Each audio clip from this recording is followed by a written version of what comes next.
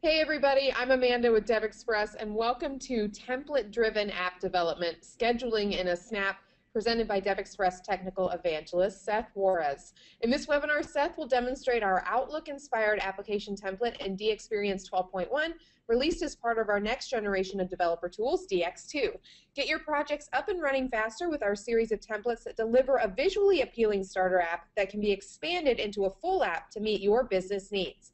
Seth will answer questions at the end of the session, but you can enter your questions at any time in the questions section of your GoToWebinar control panel. Now, before we get started, DevExpress would love to know a little bit more about all of you joining us today, so we do have a couple poll questions for you. The first one here is, are you currently purchasing third-party tools for your development needs? And you can select one or more of the following easy responses, yes or no. I'll just give everybody a quick second to get your answers in. We look like we're at about 75% yes, 70% yes, and 25% no. All right. Great. And then our next poll question is, if you are currently using third-party controls, are you a DevExpress customer? And again, select one or more of the following, yes or no. Awesome. So about 60% are DevExpress customers. Great. Thanks for joining us. All right, everybody. So thank you for your valuable feedback. And again, thank you for joining us here. I will now hand things over to Seth Juarez. Good evening. My name is Seth Juarez, and you will never guess where I am today, Amanda. She muted herself, didn't she? You know, Amanda does not listen to my webinars. It's like a 30-minute break for her, everybody. I just want to throw that out there. But the content will be exciting and lovely. I am in near Moscow. I am traveling abroad today, and so Amanda is in Washington. And so we are excited to come to you today to talk about template-driven app development.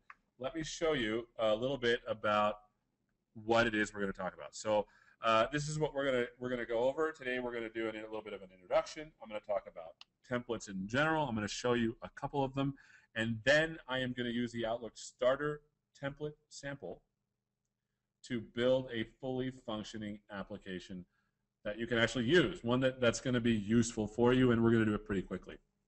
I'm estimating somewhere between 30 to 45 minutes of content interspersed with questions. Sometimes I take questions during, sometimes after, and so if you have a question that you feel is very pressing, tell Amanda and she will stop and talk to me about it. Okay, so one of the scariest things that I have ever been faced with as a writer, for example, because we do a lot of writing, is this empty page. You guys have all seen this, where you have this daunting task of building X, and you don't know how to get there. You know what it's supposed to look like, but you have a hard feeling. That is the same kind of feeling I get when I start a blank project.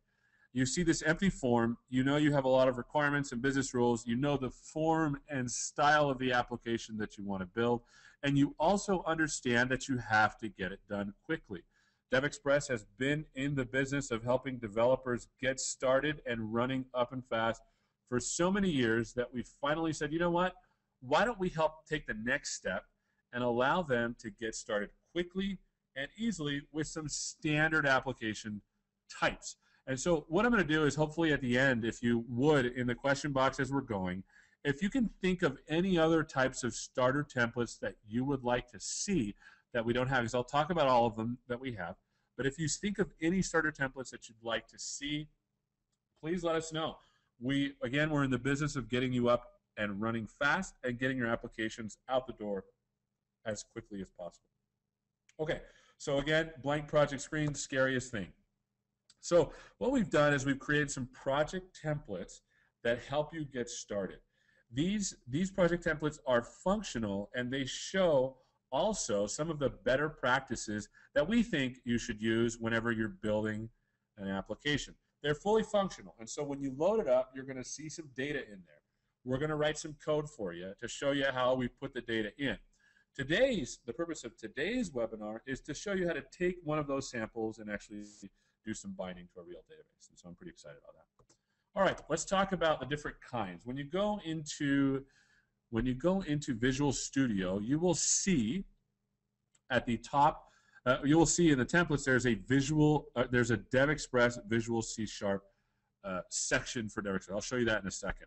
But we have several different types of starter templates. You're going to notice that most of them are fairly similar, but there's a couple that are a little bit different for each platform. So, for example, for Silverlight, we have a Word and an Outlook-inspired application, and also a Silverlight application that sort of lets you lay out a project. And usually the layouts are pretty similar, and I'll show you one in WinForms here. For web, we have a little bit more, only because in MVC, we have MVC and we have standard ASP.NET. So we have a web application, we have a tablet application, we have an Outlook-inspired application, kind of like we saw before. We have the same for MVC, an Outlook-inspired web application. When we're looking at WinForms, again, we see Word, Outlook, and then we have a data analysis application going there, and also of the WinForms standard application. And finally, for WPF, we have the same Outlook and Word. And so what you're seeing is we have this sort of way that we've aggregated things, the standard kind of templates, and then the Word kind of applications, Outlook type applications, and then we have the etc. So let's take a look at some of them. Let me open Visual Studio here real quick. Man, I didn't open Visual Studio first, but the new Visual Studio 2012, as you see, is a little bit faster than the older version, so if you can upgrade, it's pretty cool. So one of the things that I also want to make sure to emphasize is if you can think of any templates that you would like to see that are not included, let me know, and we'll be happy to start looking at including them. So that's, I think, a good thing if you can. I'd like to see, maybe you can start typing them in, and we'll sort of look at them at the end. Okay, so again, here is, you can see right here, we have the Visual C# templates. You can also do a Visual Basic. We have them all in there as well. I happen to be a proponent of C#, but again, VB, same thing. So you can see right here we have all of the standard templates that we were talking about before. We have the Silverlight application, we have the web application, web applications, the WinForms, the WPF, and then XAF is something that we'll leave for a later date, but we also have templates for that. So let me zoom out, and let me start with a web template. So the first one I'm going to show you is sort of a non-traditional one. It's this tablet web application.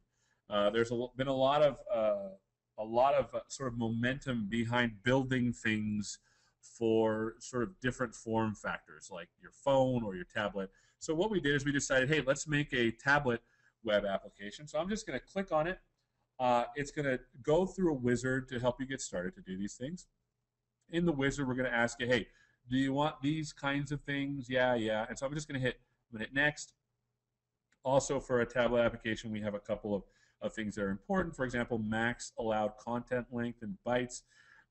This is very important, for example, when you're downloading stuff on a tablet and you're conscious about how much data you can bring down. I'll hit the next button. Enable. We're going to hit enable HTML compression just because we can, and then we'll do the default and create project. Okay, so right away, what it's going to do is it's going to go ahead, and all the magic gerbils from DevExpress are going to go ahead and start to make a starter application for a tablet. Now, it's going to take a little bit, and the reason why is because, again, we are actually building a fully sort of functional by way of, I don't mean functional in the terms that you can go to a database and get data back, but functional in terms of UI. The UI is going to be completely done for you. We're going to do the master pages. We're going to do scripts. We're going to put the images in there that we think should be in there. Let me go ahead and start this up with Internet Explorer. We're going to build something that is actually useful and that will actually do something for you. So we'll let it get started here. Waiting for localhost. There you go. So notice in not very much time, I have an application. I have an application that literally looks like a good tablet application. And now I have a touch device, And so notice, you don't see a mouse there. I actually have my finger is clicking things. Hopefully you can see the little, this is on Windows 8, of course. You can see that we have touch enabled already, and so it's ready to go for touch application. You see, I mean, it's pretty cool what we were able to do fairly quickly. I'm going to touch page 2 here. Notice that it loads it up. Everything is very fast and fluid, to borrow from Microsoft's terminology. Now let's go to the default page, and let's take a look at what we've done. You can see that not only did we do these templates, did we make these templates for you, but we've also added some comments that show you how to do some stuff. So for example, here we're saying, hey, look, this is where you work on the nav bar, and we've tried to make it as intuitive as possible. And so when you look at the markup, you're getting a good feeling for how these things are set up. Okay, so that was just the quick template application. It's probably one of my favorite because it shows sort of the diversity of things we can do, coupled with the functionality that we try to give you directly out of the box. So I'm going to go ahead and make a new one. We're gonna do a WinForms one, because this WinForms application is similar to what we do with the Silverlight application, similar to what we do with the WPF application, in that we're going to guide you through to make a WinForms application. So the first thing that comes up is this dialog box. In it, we say, hey, do you want to use a ribbon form, or do you want to use an extra form, or do you want to use a regular form? If you use a regular form, then you probably want toolbars and menus.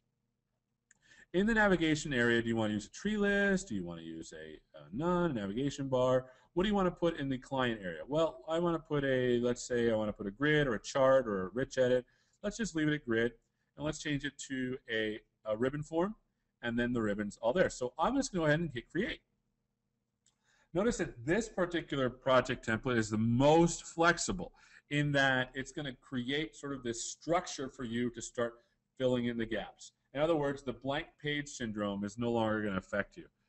So I'll go ahead and let it finish up. Now you're going to see off to the right, you're going to see in the Solution Explorer. Let me wait till it's done. Very good. In the Solution Explorer, you'll see we add all the references that are required. We also add some data so that you can see how things are going to be built. So here's some data. So I'm going to do Control-ED to move this around. We create a person, and we show you what that person looks like. And then in the form itself, let me go to View Code. You can start to see how we set this up. So in a grid, we have a new grid, and we just add new people, which is a binding list. And it's really simple. Notice that this piece of code right here is probably the most simple to understand. In a grid list, we're adding a new binding list of person, and we add new people. And the grid control, we just say, hey, this is your new data source. That's it. Let me hit F5 to run it. And then when the application starts up, you're going to see an app that looks like, well, an application. Not only that, but we've added some things like, for example, some theming. Say you want it to look blue. This is already built in. You want DevExpress style. It's this. I am particularly fond of the 7 Classic. It's the cleanest one as far as I'm concerned. These buttons obviously don't do anything because that's left up to you, but notice that we can change this to another name if we want. This happens to be my lovely wife's name. So you can change stuff, and you can see how this is working. We also have buttons here that help you really get started. And so in essence, when you go to the Form 1 design, you can start to click on buttons, and you can start to do whatever you want. So extra message box dot show. Oh, hold on. I'll hit Control dot, and then show new thingy. And so now when we run it, pretend that this is like some out-of-this-world excellent functionality that's just so beautiful you just die for. You click on it, notice that the new thingy pops up. It's pretty self-explanatory what's going on. Oh, let's enable the exit button because we haven't done that. So I'm just going to say application.exit, and I'll hit F5. Notice that we've named the things intuitive things. We've named the elements in intuitive names so that you can actually use them. Oh, where's the application here? There we go. And so there it is. I hit exit, and then there it is. Okay, so that is just a sort of a little bit of a sampler of some of the templates. We have other templates for WPF that do the similar things. And so I wanted to take a minute to show you what those look like. Okay, now let's move on to the meaty stuff. We're going to do scheduling in a snap, which means I am going to use the Outlook-inspired template to build an application that's bound directly to the database. We have the UI. We just need the data. So I'll hit escape here. I'll load up a SQL Server to show you what I've got going here. All right, I'll connect right here. This is SQL Server 2012 Developer Edition. I have a database called the task database, and I'll just show you the diagram so you can see what it is. It is a person table mapped to tasks. And I've already gone ahead and filled out the person table a little bit. So let me go to persons and let me go to select top 1,000 rows. And you're going to see that there's some people in there, 9 of them. And these are the famous Northwind people that we always see in all of our databases. So then we have the task table, nothing in there. Our job is to create a tool that allows us to manage tasks for a person on a schedule. All right, so let's do it. By the way, Amanda, any questions that I've missed so far? That this is a good place to start taking some questions. Any questions about the templates in general? Nope, no questions so far, Seth. Wonderful. So let me hit escape and let me go back to this. I must be doing a really good job then, Amanda. What do you think? I think you always do a great job. She's playing solitaire, everybody. Okay, let's. Like, I mean, I can only have my mom log in so many times, you know, for a confidence boost. But when Amanda is playing solitaire during webinars, that's when, you know, it starts to get tough. All right, let's go to File, New, Project. We're going to go to WinForms. We're going to use the Outlook-inspired application. I'm going to call it the Task Manager because I think that makes sense. I'll hit OK. There you go. It's loading up the template. The code should be ready soon.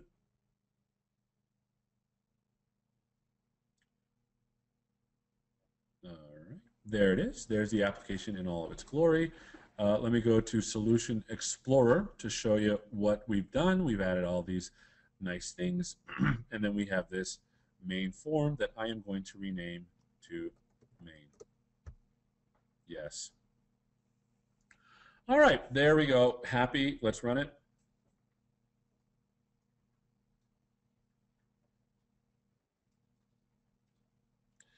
And the application starts off like this. We have a fully functioning, well, not fully functioning. We have a fully functioning UI level sort of tool to do stuff. So notice that this task is there.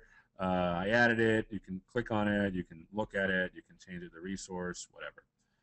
You can change the skins. Remember, I like the 7 skin. You have help that they don't do anything. And then we have appointment, context-sensitive stuff for appointments, which for us will be tasks. So I'm going to go ahead and click. These don't do anything as you might have expected, but these do. These are all sort of intertwined with the actual project. Okay, let's look at the code. F7.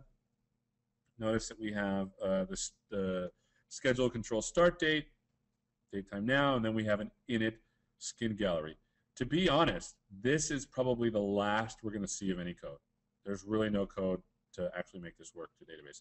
So again, the task that we have is we want to map this program, this project, to this data. So let's do that. Okay, I'm going to put this down so you can see it. The first thing we're going to do is we're going to go ahead and map the data. Now, the way to do this is pretty slick. I'm going to go ahead and go to Add, and I'm going to say New Item. And the new item we're going to add is something fairly new. It's the DXperience 12.1 ORM Data Model Wizard. Now, if you are in 2010, this will work automatically. If you are in Visual Studio 2012, it did not work at first, but we've made a hotfix that will actually, you can actually use this now. I'll make sure to get you a link so you can use this, because this is pretty spiffy. I'm going to go ahead and change the name of this to tasks, and I'm just going to hit add. And the first thing that it's going to do is it's going to say, hey, Seth, tell me what database you want to use. So it's opening a file. Give it a second. I'm going to hit map to an existing database. Let me move this over to the back. I'm going to hit map to an existing database and hit next. I'm going to use the Windows authentication, and I'm going to connect to the local database. So now that we're connecting to the local database, I am going to use Windows authentication. I'm going to scroll down and hit the task database. I'm not going to use any stored procedures, so I'll hit next. Then I'll get rid of sys diagram. This is just for diagram definitions that I showed you. I'm going to choose the person and the task table. Hit next. Done. So now we're done. Now let me show you what it's done. It's automatically created this view of your data. This is your task table. This is your person table. Not only that, but a person has, you can have 0 or many people to tasks. So it's a one-to-many relationship, right? So a person can have many tasks, or 0 or many tasks. This right here is telling you that, hey, the PK, which is a primary key index, is going to be ignored because task ID happens to be a key, and we don't have to do any work with that. Same with the PK, person index. So we'll just take that out. We have those fields. Okay. Now the second part of any application is you have to access the data, but sometimes you have to shape the data as well. So we're going to go ahead and do some data shaping. For example, when we're looking at the person image, as you might have guessed, the person image is going to be a series of bits. So there you go. So the DB type is of column type byte array, but you know a byte array is not the most useful of things, and it happens to be a real image. So we're going to use something called a value converter right here. And what I'm going to do is I'm going to hit the drop-down box and specify an image value converter, which says, hey, computer, when you look at this particular field, treat it as if it's an image. You can actually make your own custom value converter classes to convert any type of data over to any type of shape. So we're going to use the image value converter here so that it treats it as a picture. So you'll see that now when we're with image, we have this image value converter. The next thing is, you know what, we store this as first name and last name, but in reality, we just want to have a full name. So I'm going to right-click and create something called a persistent alias. Now let me freeze this for a second and show you all the types of things you can do. Now we won't get into that this time because that's not the purpose of this particular webinar. But just remember that there's tons of things you can add: composite fields, external persistent type fields, indices, and other things. So I'm going to go ahead and add a persistent alias. So we're going to hit persistent alias. We're going to call it name. And notice over here off to the right we have this expression. What do we want it to be? Well, this is going to be the first name and the last name. So I'm going to go here, click first name, click last name, and via true coding style, we're going to say plus and put a space in between them. I'll hit OK. We are ready to go. So notice now what we've done is we've created a connection point to our database, and we've created the methodology to actually shape the data. Okay, so now we are done with the data access part. Now what we need to do is we need to think about how is the form going to access the data. So what we're going to do is we're going to go over to the actual form itself. Let me make it a little bit smaller because it's a little big here. I'll just go like, there you go. Now what we're going to do is we have to have a way of accessing the objects, because one of the things that I didn't mention is if I were to build this, the build would work, but notice that right here we have some extra stuff that was built for us. The first happens to be this person object. Notice a partial class, which means you can do some other things here. But in the designer itself, notice that we have the actual data that that we actually are mapping to. The other thing that's important is we have this thing called a connection helper. This connection helper allows us to connect to the database. And so what I'll do right now is I'll just go ahead and go to the program, and let's remember the connection helper dot connect is what we want to use. So I'm going to go over here and say connection helper dot connect, and we're just going to use the auto create option to none. Notice that in XPO you could define your data up front and then magically persist that to a database, and we take care of all the SQL queries and all the DDLs that you need and the DMLs, DDL scripts that you need. So since it already exists, I'm going to hit none, and I'm just going to say, which means that we are just going to read data and we're going to post data back. We're not going to worry about the schema. The next thing we have to do is we have to worry about our default session, which is an XPO thing, which means, look, whenever by default we're going to do anything with XPO, if we don't have an explicit connection, let's just go ahead and use this default session, and that default session is going to be just a new session. So what this says is it says if there's ever a time where you don't define a session, just use the default one, which happens to be a new one. Okay, so those are the 2 lines of code that we have to put in there just to say to the program, hey, use this database, and the default session is going to be this XPO default dot session, new session. Okay, so let's go back to the main form. Let's go close all but this so that we don't have to clutter our view. And now let's get into the business of actually making the connection.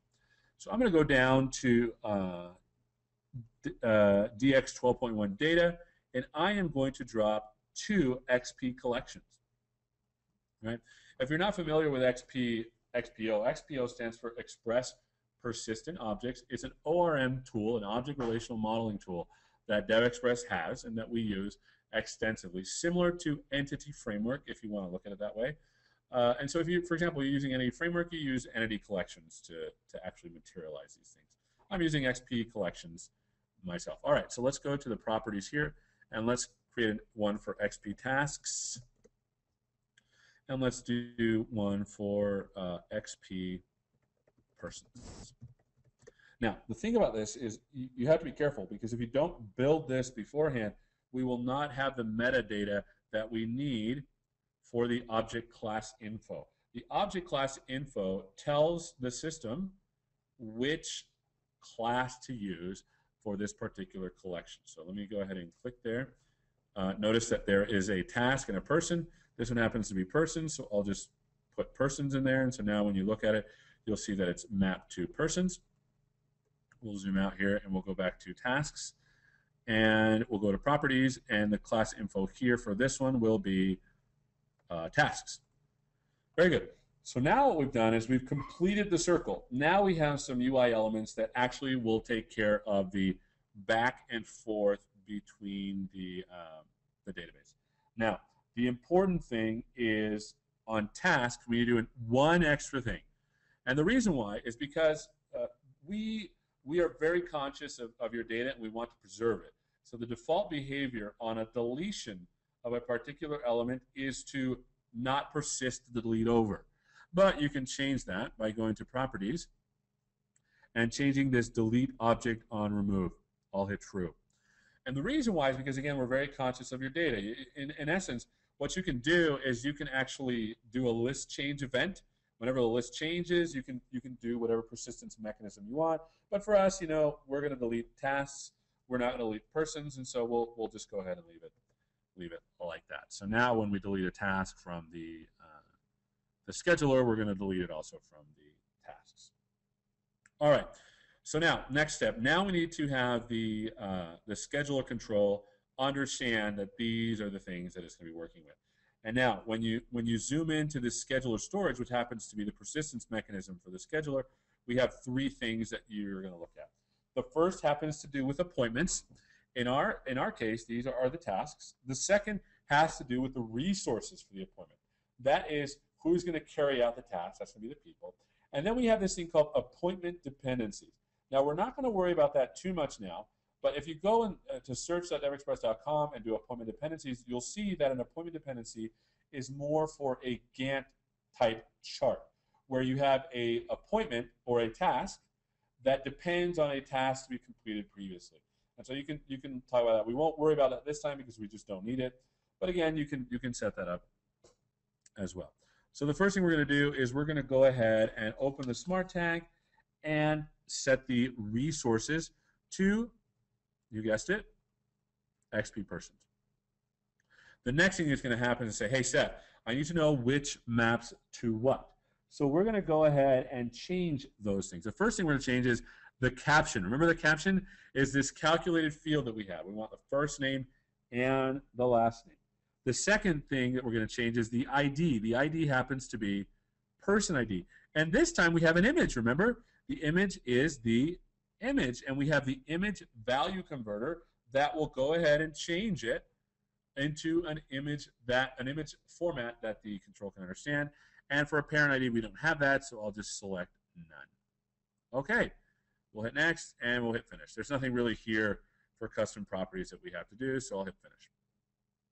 The next is the appointments data. I'm going to go ahead and select the tasks. Now we have a couple of changes that we need to do. The appointment ID, as you might have guessed, is the actual task ID. The percent complete, we don't have anything for that, so we'll just go ahead and set it to none. And the resource ID happens to be the person ID, but the key. Right? So we've set this up. Everything else stays about the same. I made it so that it would map more or less to the actual control itself. So I'll hit next. We don't really need anything here. I'll hit finish. Okay, so believe it or not, we are mostly done. Mostly done. Now what we're going to do is we're going to do a couple of sort of aesthetic things to make the scheduler control look a certain way. Okay, so we're going to go down to the view area. Oh, we're on events. That's why. That was weird. So we'll scroll down to the view, and we're going to change the active view type to week. We want to see a week at a time. We want to group things by resource. Oh, I want to do work week, not full week. Let me do work week because that's a little bit better. There you go. That looks a little better. We want to group type by resource, which means we want a 5-day period for each resource. Now what we're going to do is we're going to change the way it works. So we're going to go to work week view and do a couple of things. The first thing we're going to do is we're going to set the resources per page. Let me scroll down here. There it is, to 2. Because at 0, what it will do is it will show all the people, which is 9, and it'll look ugly. Trust me. So we're just going to change that. And then we're going to go to show work time only and set that to true so that we're only showing 9 a.m. to 5 p.m. All right. That is it. We are done. Okay, let me hit F5.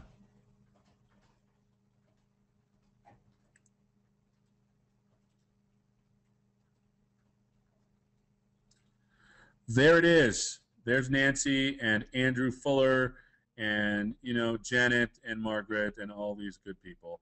They're ready to go. So now for the moment of truth, though, we want to add a task for Nancy. Nancy is going to, for example, build a chair.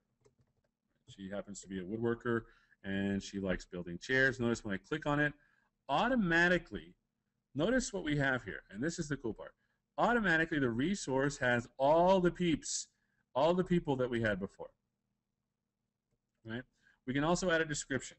Use cedar because it smells nice.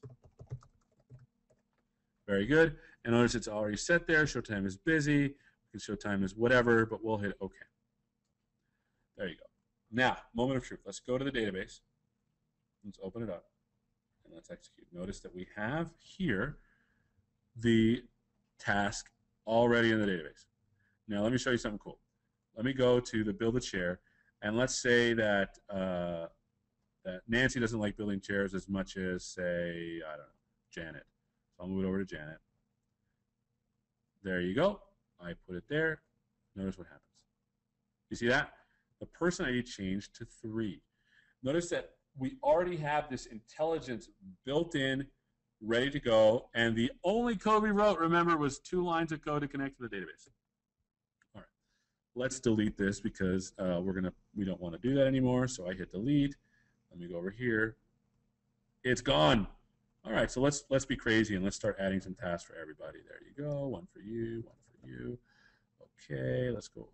Andrew Fuller is there. Let's scroll over a little bit to Nancy. So Nancy's going to do some stuff there. So we got that. Nancy's first, so we'll go next.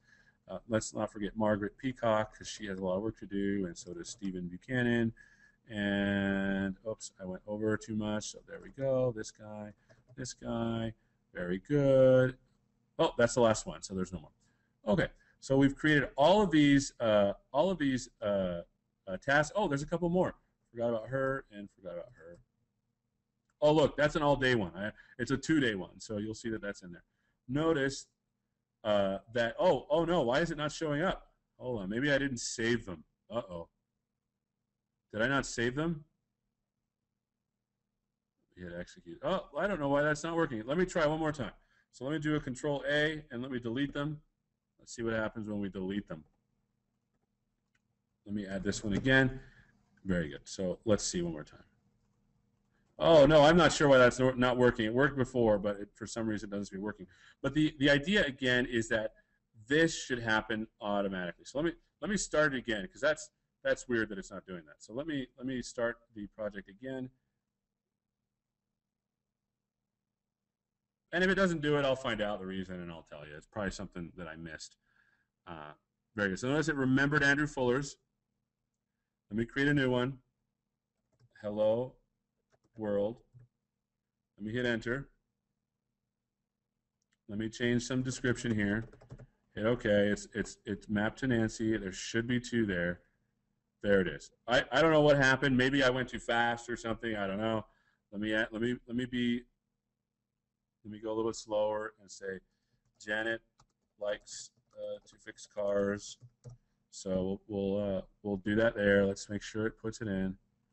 Weird. I don't know why it's not doing it, but I'll figure it out. Generally, maybe you have to actually open it up and change something, but I'm not sure. But I'll definitely find out what it is that's going on. There you go. See, I think you have to actually edit it. It's not persisting it, and so maybe that's the case. But, you know, there might be a setting on XP Collection that says, "Hey, hold it until it closes" or whatever. But there's probably some setting that I'm missing. So let me do one more. Okay. And there you go. There should be 4. Yeah, so there it is working. I don't know what happened. There was probably a little glitch there. I'm not sure. Okay, so let me go back to the slides, and let me give you some notes here. The first is the XPO Designer for VS 2012 hotfix. Let me open that up here so you can see what that is. This is somebody said, hey, it didn't work, and for some reason, I don't know why it didn't work. We're like, hey, we'll fix it, so you can download this intermediate build. Otherwise, you can wait for our intermediate release that's going to happen here sometime soon. The next is for XPO Designer. If you want to know a little bit more about that, you go to help.devexpress.com and you can load up the help system. Or if you want to look at how to do stuff with our scheduler, you can go to our scheduler stuff, and we tell you all sorts of stuff in here about how to get started, creating a simple scheduling application. Again, we've gone through all of this. Actually, the cool thing is, notice that our template does this, our template does this, our template does this, and we just spent a little time doing this, right? So that's what that was. Alrighty. The database, if you want the task database to reproduce this particular thing, I'm happy to send it to you. Email it to me. Email a request to me, and I'll send it off, or I'll put it somewhere where everyone can get it. Okay, so I think I've gone the estimated 40-ish minutes. Let me back up here, and let's go to questions. Amanda. Seth. Did you win at Solitaire? I'm just checking.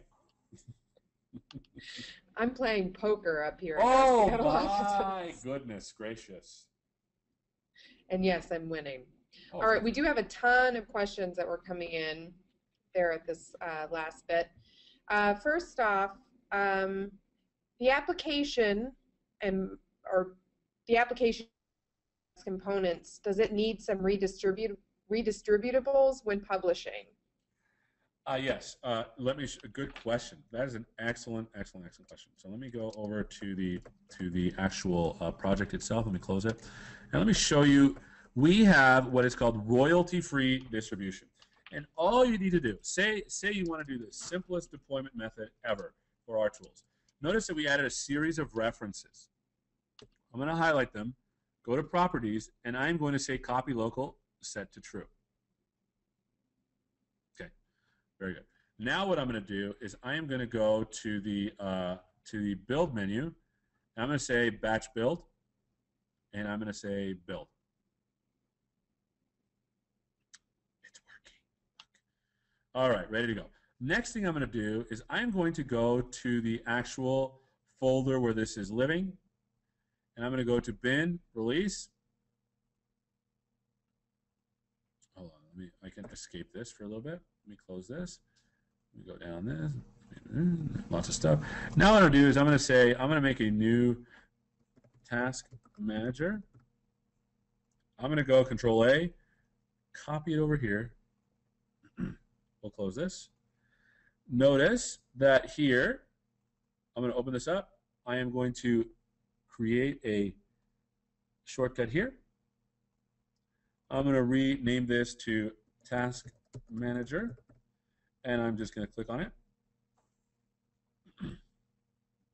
Wait for it. It's jitting as we speak, and now notice that this is the application.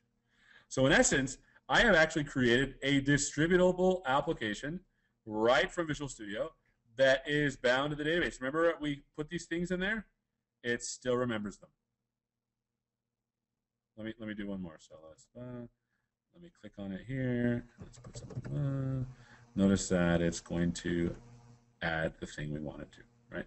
Notice that this application now is a live application that I've deployed via what's called xcopy deploy, or you can create a setup tool. So if you want to deploy this, all you need to do is make sure you set copy local to true and start distributing away. The only thing that is not allowed by our end user license agreement is the deployment of our designer assemblies. And you can go to DevExpress.com and go to the bottom and look at our EULA. You can click on the EULA link and you can see what our licensing is for that. Great question. All right, Amanda, next question.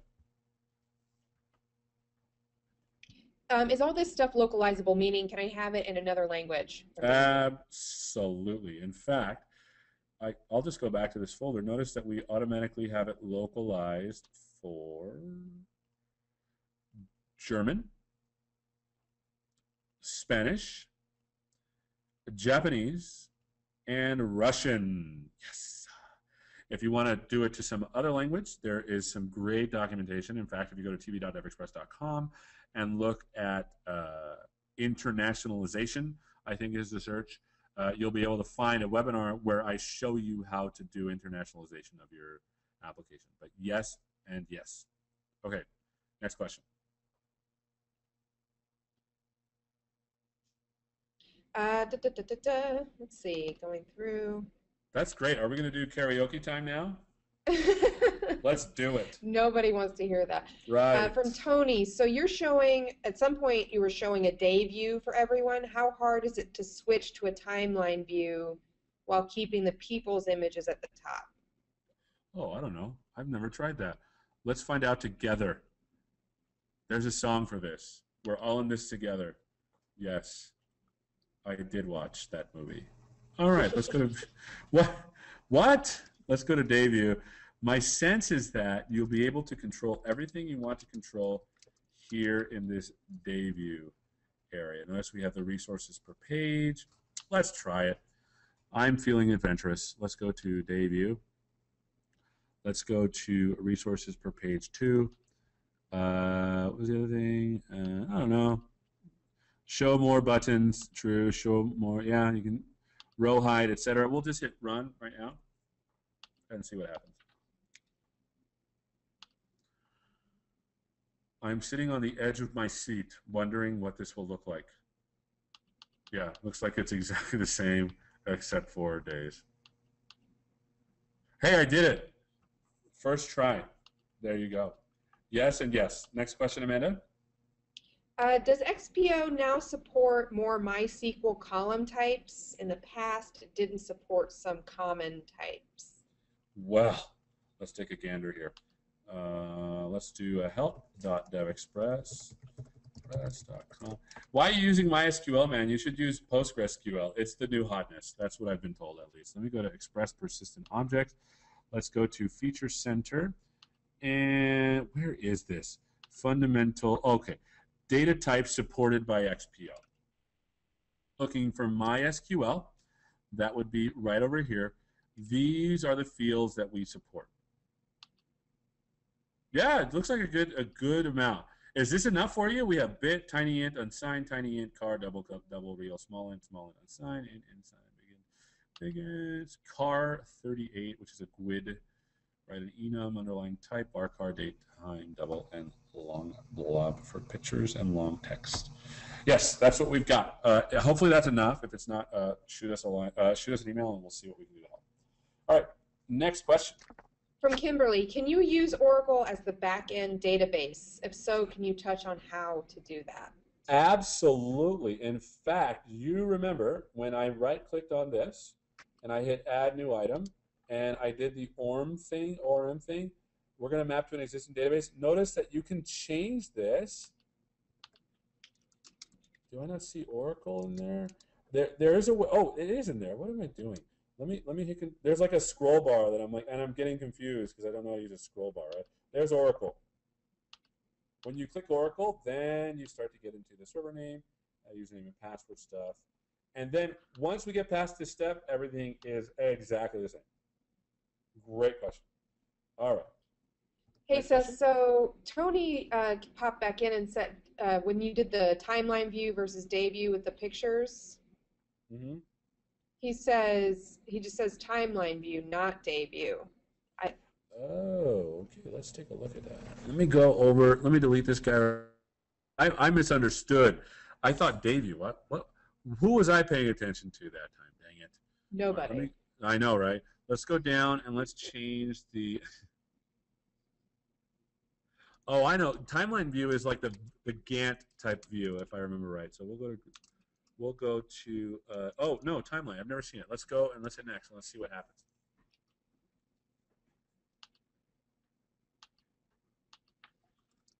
So we switch to the timeline. Oh, look at their pictures. They're not very good. But okay, and he's saying he wants these at the top. Is that what he's saying? Yeah, that's what his original question was. Unfortunately, the way that this is designed is timeline view is linear as it progresses through time in the positive x direction. So if we put it on the top, it wouldn't really be, we'd have to intersperse it. So I think this is just the way it's been laid out. One of the things that we can do is, let me go ahead and see if I can fix the height of the actual row. So let me go to properties. Let me go down to view, and let's go to views, and let's go to timeline view. And there's got to be a cell height options, and we're going to set the min height type to like, I don't know, 200. And let me hit run. As far as putting it at the top, I'm not sure that would be conducive to the timeline. Oh, I don't know why that didn't work. Oh, I know why. Because remember, how many resources do we show per page? So let's go to the view down here. Let's go to the views, and let's go to the timeline view, and let's go to resources per page. We're going to pick 2, and now we're going to hit run. All right. There you go. That looks a little bit better, right? And then there's some things we can do to fix here. But as far as putting it at the top, I want you to think about this. If we were to put this at the top, we would only be able to put one person in here. And so I think the design decision has been, since we're going on, so we're going along on linear time, with positive x direction being in the future and negative being in the past, I think the design decision was made that this would be this way. So hopefully that helps. He says, Tony says, got it, makes sense how it's stacked, so on the side is cool. Wonderful. So I've made a new friend. That's excellent. Now I have 2 friends if you include my mom. All right, let's go to the next question. Do you have templates for reports? No, but I can make some. What do you mean by oh, yes, we do. Oh, man, I totally spaced. We do. In fact, let me do this. Great question. So let me go new item, and let's add a report. Let's go up to the report class, and let's add a my report. There is an excellent underused feature, and if you guys, maybe I should do a blog post about this later on if you want to help out. But we have, okay, yeah, it's working. It's working. Okay. Okay, we'll move these guys over here. We don't want this. Blah, blah, blah, blah, blah. Let me go here. Notice this thing. Load report template. Watch this. Boom. I hit this. Notice we have, maybe they're not very pretty because, again, my wife is a smart one when it comes to making things look good. I'm not very good. But notice that we have some templates that you can draw from. If you'd like me or us or our designers to make even different templates, let us know. And so when you open this up, we're going to hit load. Notice that automatically it's like an employees thing, right? But it may be not bound correctly. So what I'm going to do is I'm going to choose a data source. Let me go to the toolbox here. Hold on, I got too many things going on here. Let me add a XP collection to this form. This is going to be obviously the XP person. Let me close this, close that, close that, let me close that. Let's go to XP. Let's change it to, dang it, I got to rebuild. Hold on. So I've rebuilt, ready. Let's go to the XP collection here. Let's take the object class info. Let's do the person. Now we have this thing called the edit bindings, which allows us to change the bindings.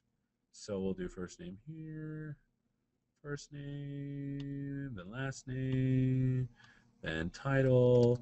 Let's see, do they have an extension? They don't. So I'll just fake it and put like a hire date or something. And then we'll put a state right there. Okay. So I hit OK. Notice that everything has been rebound. There is your report templates. These are online templates. They live on our servers. We are happy to add any kinds of templates that you would like. Okay. Next question. It's not a question, but Tony says we use the DevEx reporting extensively, and it's a terrific tool, getting better with every release. Booyah! See, that's one of the products that I get to PM. I am the product manager over certain products. One of them is reporting, and I am very happy that you think so because we work very hard to make it easy. And we are. Oh, and if you like what you have now, just wait until 12/2. We are seriously, your socks are going to just fly right off your feet when you see what we're doing. You're going to be so excited about this. I am excited about it, but unfortunately, I can't talk about it right now. Other than I'm excited. Okay. You're such a tease, Seth. I know, right? So that's coming up soon. We might start talking about it here shortly. Yeah, maybe. So there you go. Awesome. That's all the questions, Seth, and we are about to our hour mark. Wow. Let me go ahead and put up the last slide. Just in case you have any questions, again, you can reach me at seth@devexpress.com or at Seth Juarez on Twitter. Or if you go to devexpress.com/Seth, you'll be able to see whatever it is that I write or blog post. If you would like, again, please, please, please, I said this twice, but I can't say it enough. If there are project templates or report templates that you feel we need to create on your behalf, we would be more than happy to do so. Just let us know, and we'll put it into our pipeline of development. Okay, thanks again. And Amanda, I turn it back to you. Thank you, Seth. All right, everybody, so visit devexpress.com for our upcoming webinar sessions, plus register to watch our DXtream announcement on September 17th. You don't want to miss this one. DXtream tools deliver an innovative solution for developers who want to create multi-screen applications across platforms and devices. We're excited to provide you with a sneak peek into the future of the next generation of tools by DevExpress and the latest release in our DX2 family of products. You can register right now on our homepage for this exciting on-demand event today. Can I do a sound effect? Yeah. That's the sound effect. I should have done that while you were saying it. Oh, go ahead, say it again. Well, sorry. I don't know. It's late over here. I'm sorry. It's late. Okay. Hold on. We did have a question pop up, and I know you love to answer questions. So while you're still here, from Harold, what about our discussion regarding storage control appointment array? Oh, yes, Harold. Welcome. I was chatting with him earlier. Okay. Let me talk about this very briefly because it will be really easy. So when you, for those of you that are new to programming or you're looking at stuff, notice that when I go to scheduler storage and I bind appointments to XP tasks, what I'm binding to is the promise of a collection of task objects to be in existence for the scheduler control. What happens is when let me set a breakpoint here so you can. Actually, let me do an event here on this. Are you showing stuff on your screen? Oh, I hit pause. Yeah, sorry. I'm on pause now. Thank you. So I'm gonna do a list change. I'm gonna hit the breakpoint here. I'm gonna load this up, and we should hit this breakpoint. There you go. Notice what happened is the XP task object actually. Let me go to quick watch. Now has stuff, right? Before it did not have stuff. Now it has stuff. And so when you look at the scheduler, so let me go to a scheduler storage. Let me see what the name of the object is. I forgot. So scheduler storage, that's right. So if I let me go ahead to quick watch here, and if I go to scheduler storage, there's an object there. Notice that the appointments has a collection of things, right? So if I go to non-public members, let's see, maybe the base. Here's the data manager. It says this is going to get the items, and this is the actual items. Notice that right now there is nothing in it. What happens is as the list continues to change and the control binds to the data, then there's going to be stuff in there. So I should probably set a breakpoint. Dang it, I need to set a breakpoint on a button here. So let me set a breakpoint on a button. So let me go to main design. Let me go to inbox, and let's just do something there. When I click on that, hold on. I should be able to just click on that. So well, let me cheat, because I don't know why it's not doing what I wanted to do. But let me go to common controls, and let's put a button up here, and let me click on it. Okay, so I'll set a breakpoint here, and I'll set a breakpoint here. So I'll hit F5. Now notice that it's not loaded. Let me hit F5 again. Notice that it is loaded now. So let me go again to XP tasks, because notice that before it changes, something's happening. So XP tasks should have a list of items. Base. Results view. There's the items. There's 1, 2, 3, 4, 5, 6 tasks. 5 tasks. Now, let me go to the scheduler storage. And let's head on over to the appointments. And let's go to the actual base object and then items. Results.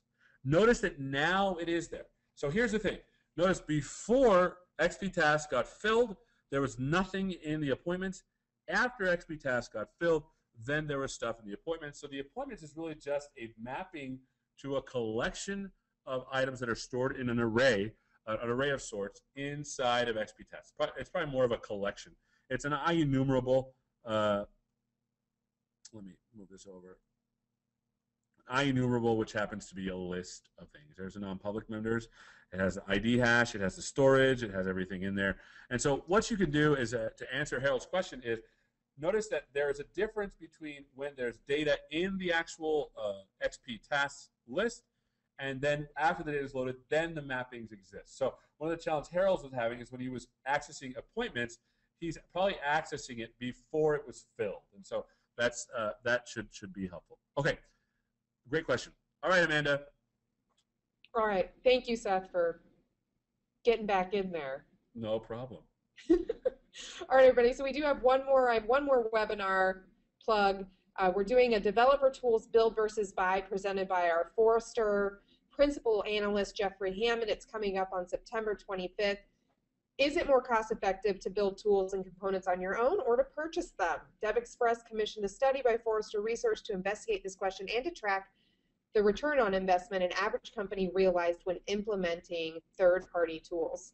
In this webinar, Jeffrey will walk you through an ROI calculation model and help you consider how you might evaluate your future tools investments. So that's for the 25% of you who don't use third-party tools on this webinar. And of course, while you're on our site, you can download our universal trial at devexpress.com/trial. Thanks again to Seth for an excellent presentation. Thanks to CodeProject for hosting us. And of course, thank you all for joining us. Let's see what develops.